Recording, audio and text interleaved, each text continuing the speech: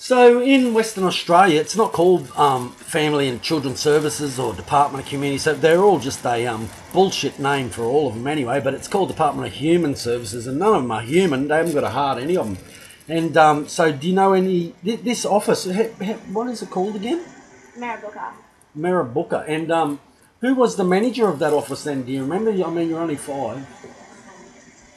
Do you remember any of the workers that could have helped you and they purposely left you there? There was a girl called, or there was a lady called Val Salis, and a guy called Peter Chula. They were both my doc's workers. And do you think they're still working for Human Services over there? Well, Peter Chula was convicted of pedophilia towards my sister and Skip Spate. And he was a Human Services worker? He was an actual doc's worker, yeah. See, and this is what people don't want to believe. This is what the government don't want you to believe, is that it's full of pedophiles. So what ended up happening there? They convicted how many people over this? They convicted Greg, or Alan, in other words, but my foster dad, he was put in jail for 9 years. For how long? 9 years. Right. Also, they finally found Peter Chula. Apparently, he was locked up, but I'm not really sure. Never found out much about it until I met my parents. So I know what happened to me, and why did they put you in foster care in the first place? They accused my parents of handcuffing us to a bed, not feeding us properly. Just in particular things that a mother and a father are supposed to do, and apparently they didn't meet their needs. And do your older sisters, you were probably a bit young, but do your older sisters say it was lies, or did they say, what did they say happened? Well, one of my older sisters, she's come to a certain point where she doesn't want to believe anything. She chooses not to remember what's happened because it's that traumatic. Yeah, fair enough. I forgot. But my older sister, she fought the case through docs. At I think it was Canberra, at the actual Canberra courthouse, and he was convicted. And then he stood up on stand and spoke to his wife and say that we're going to come for the little one. Who was this, the doc's worker or the other guy? No, that was my foster dad. So, which who's obviously got contacts inside child safety who are all pedophiles. Yeah. So if they had followed, so if they had followed this up, they would have they would have exposed the whole pedophile ring, no doubt. No, it turned into one of the biggest pedophile rings in Canberra's history. Right, but you were in Western Australia, so how did it?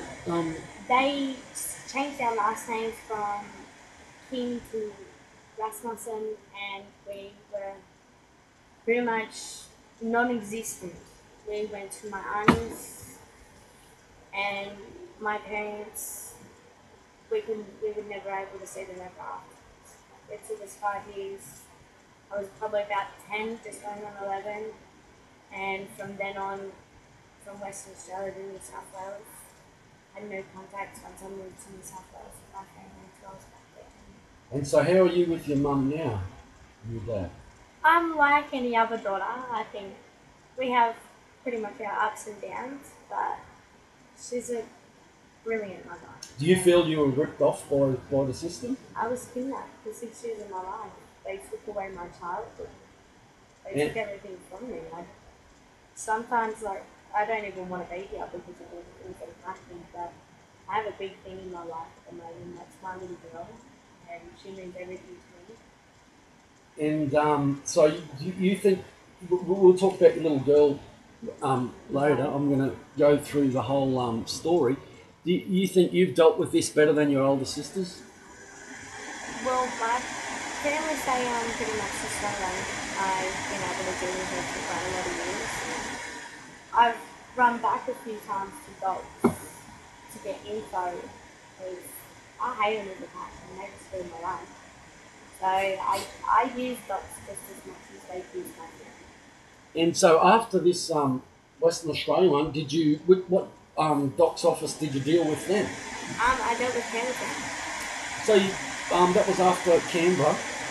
You went with your auntie. Well, what happened was, after this whole conviction happened with my foster dad and my doc's worker, this kid came and they changed our names and moved us to New South Wales into a place called Fargo actually. Yeah. I went to school there. It was alright. And then gradually, it was my auntie that I was moved to, which is my dad's sister. And what was actually supposed to happen, and I was told this at 5, was that we were supposed to be handed back to our parents in 2001. We were never supposed to be taken off our parents. It's been everywhere, and it was like because they put it all in the newspaper and it was convicted on the news. They made out that we had just disappeared. Like there was no sign of us anymore. And have you ever got any compensation for what happened? Well, that's one thing we've got to look into. So then you went to Bargo and you dealt with Campbelltown docs. Now, we're in Campbelltown at the moment still, and from what, before I came here, that's why I'm here, because I know it's one of the worst child protection agencies in Australia. Now, I want to ask you a couple of questions. How many child protection officers have you dealt with, and which one is the worst, or which ones are just totally corrupt to you? I've worked with a lot of those workers. I've probably worked with about 13 of them. Officers or just workers? Directly officers, like right. the Any ones that good? take on the teams. I can't say there was probably one that I actually remember that was really good to me. Well, I think these people need to be named the good ones, just as much as you need the Her bad. name was Rita, and I don't remember her last name, but her name was Rita, and she was fired from her work for helping me. And which office was that from? And what year was that? I was probably about 11, so 2002. And this is what I'm trying to get at, is that, any good workers are getting fired and the corrupt ones are training the ones that are corrupt, from the beginning. If you're not going to be corrupt, you don't fit in. This is why we need federal police brought in young ones. Give them that as their training exercise, their first job. They join up for docs and no one knows that they are federal police. Would you agree with that? No, definitely. I'd say, well, the police seem to have more control, but yet again, there are a lot of good police officers out there. I don't agree with that because quite a few of them actually have helped me and have told me that docs are shit and have done nothing but abuse the power. And that is it. They abuse the power of their limits of what they can and can't take. Now, I definitely agree on that they should be actually trained as police officers to become, and just for the ones that have actual kids out there, like seriously,